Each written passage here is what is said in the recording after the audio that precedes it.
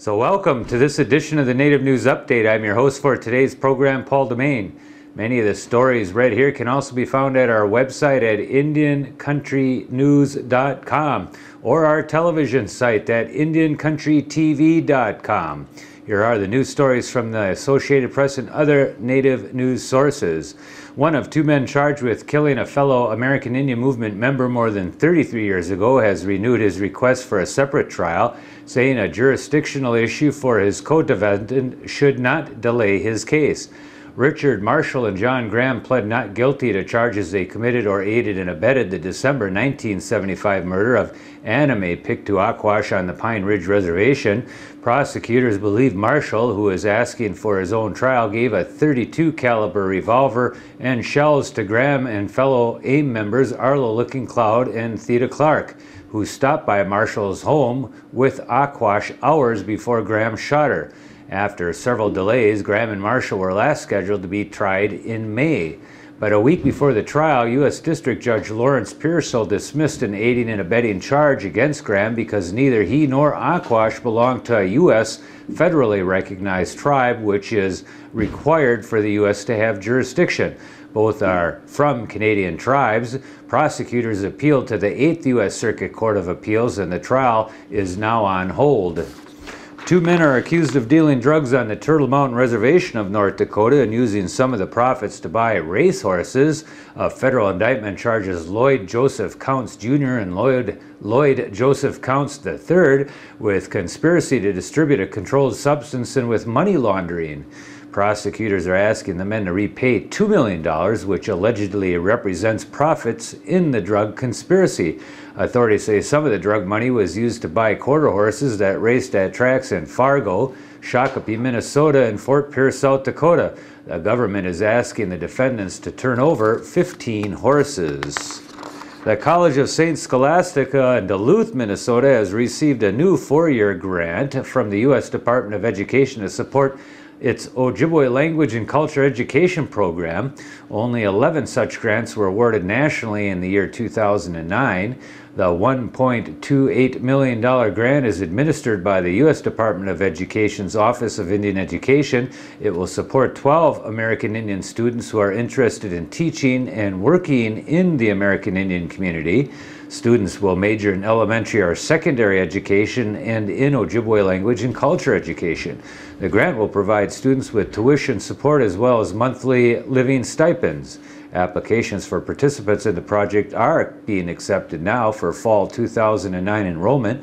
The project is open to undergraduate students with previous post-secondary education. Students will earn their bachelor's degree and receive teaching license within 3 years.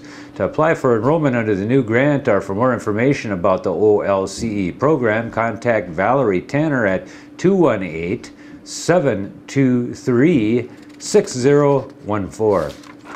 The 3 affiliated tribes are building a road for the new $20 million health center planned for the Fort Berthold Reservation. Officials have closed off bids for a contractor to build the Elbow Woods Memorial Health Center, which is due to open in late 2011.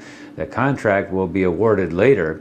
Congress earlier this year approved $17 million for the project. The health center will be built on 120 acres that the tribe owns north of Fort Berthold Community College in Newtown, North Dakota.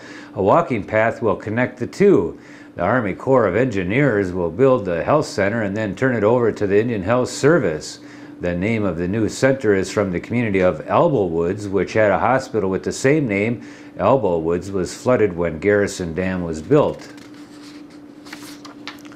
John Rocky Barrett, Citizen Band Potawatomi chairman, announced that Ross O. Swimmer has joined the board of directors of the First National Bank and Trust Company, the United States' largest tribally owned national bank. The former special trustee for American Indian Trust, assistant secretary of the Interior for Indian Affairs, and Cherokee Nation principal chief brings decades of experience and pertinent knowledge of government and financial affairs at the highest levels to the position.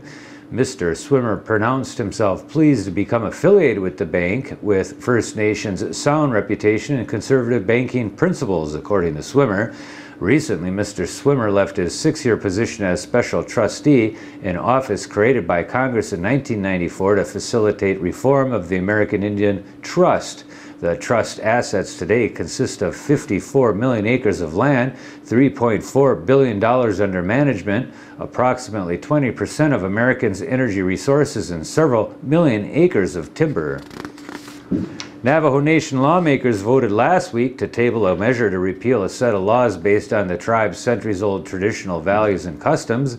The Dene fundamental laws were codified in the year 2002 over concerns that the knowledge of them were fading among the youth. The largely undefined laws have guided the upbringing of many Navajos and served as the basis of their way of life, which promotes balance and harmony. Delegate Raymond Joe, who contends the laws have been abused and misinterpreted, moved to strike them from the tribal code, though some saw his move as political. Navajos were Navajos before this legislation, this law, which was adopted, he told delegates during the last day of their summer session in Window Rock. Navajos are going to continue to be Navajos, regardless of whether we amend it or repeal it.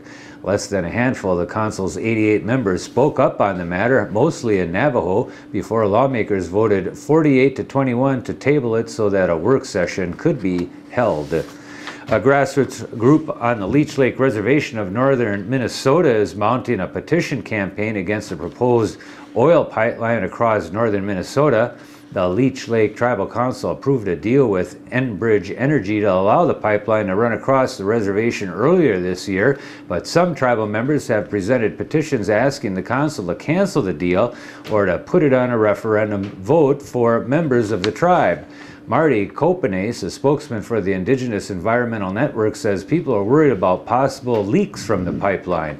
The line would parallel an existing pipeline, already controversial, which brings crude oil from Canada's tar sands to a refinery in Superior, Wisconsin.